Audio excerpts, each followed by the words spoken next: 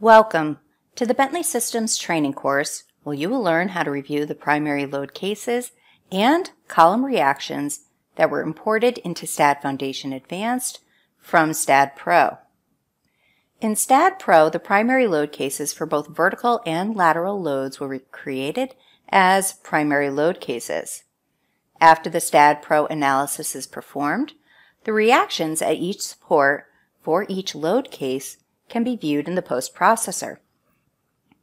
For this superstructure, we will eventually design them at Foundation in STAAD Foundation Advanced for the reactions at each of the supports.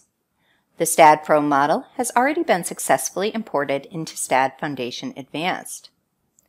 If you would like to review the primary load cases and column reactions in STAAD Foundation Advanced, go to the Project Explorer and click Physical Model, Loads, and then Load Cases.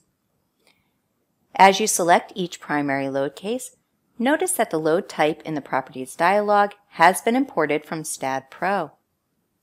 In addition, notice the reactions for each support and for each load case are available in tabular format at the bottom of your screen.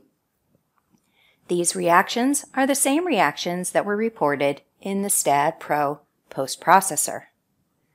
This concludes the process for reviewing the primary load cases and support reactions in STAAD Foundation Advanced for an imported STAAD.Pro model. Thanks for watching. If you found this video helpful, please give it a like and share it with others. If you want to see more like it, please consider subscribing to this and Bentley's other channels. Thank you, and see you next time.